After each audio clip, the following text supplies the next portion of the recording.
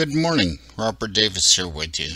This morning we're going to do a quick introduction to using Inno Setup Compiler for creating installation of your application or applications. So let's get right into it. What we're going to do is start up Inno Setup Compiler. Start menu. There we go.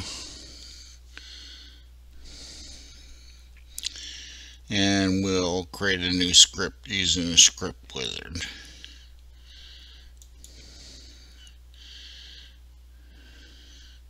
This is the script wizard. Okay, we're going to call this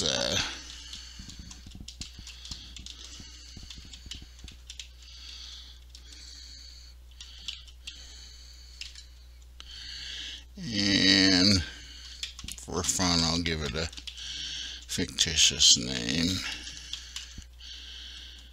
and I don't have an application website, so next put it in the program files folder. Allow the user to change the application folder. They can put it anywhere they please. Actually, by default it'll go in the program files folder, and we want to go find the application. This is not it. We want to go to desktop,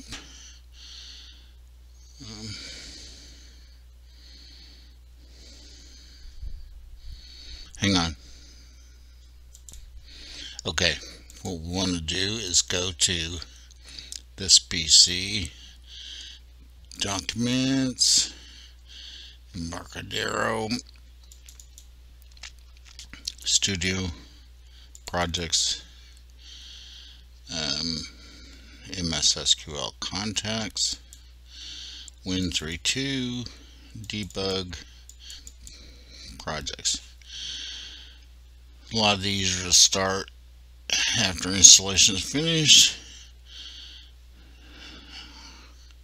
I don't know why it wouldn't have a main executable file, but that's alright. And I don't want to associate any file extensions.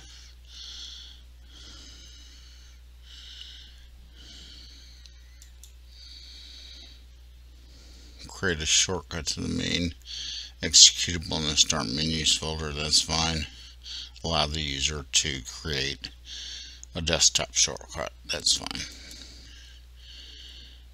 And I don't need any of that. You can add what you want to, and that's fine. English is fine.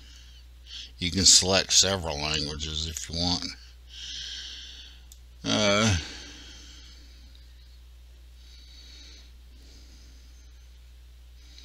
That's fine. That's fine.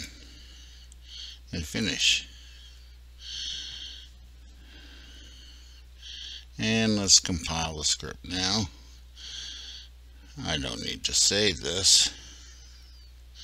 You see it's compiling down here, and it's done. Let's run this puppy.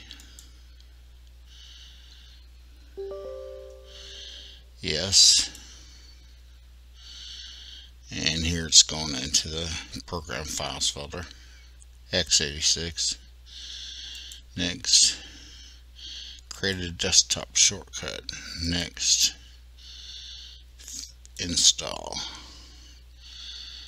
and we can launch it from here. And there it is. See, we've got several records in here already. 4 records, and that's all there is to it. You have lots of options, and I'm going to put some links in the description so you know where you can find Inno Setup plus the Inno Setup Studio, which is also free, and it's a script builder. Very nice, and I'll put that link in the description. But I find that Inno Setup does what I need it to do, and you might find that too. But there is the Studio, the Setup Studio, which is really just a very fancy editor with all the sections you need, and they work together in harmony. So that's really all there is to it. Again, my name's Robert Davis. I appreciate the time that you've taken to view this and maybe glean some insights into creating an installation. It's just that simple. So I will see you in the next tutorial. Have a great new week, and happy Father's Day to the fathers out there of all kinds. Alright, bye.